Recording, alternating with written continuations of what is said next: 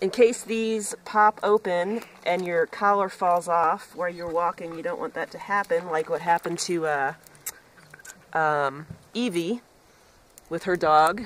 You weren't here that week. So just a little carabiner on the dead ring. Your leash goes to the swivel.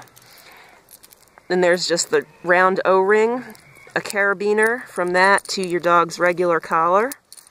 So if for some reason this falls off, comes open, you're still attached to your dog. So a good safety for you're out walking your dog,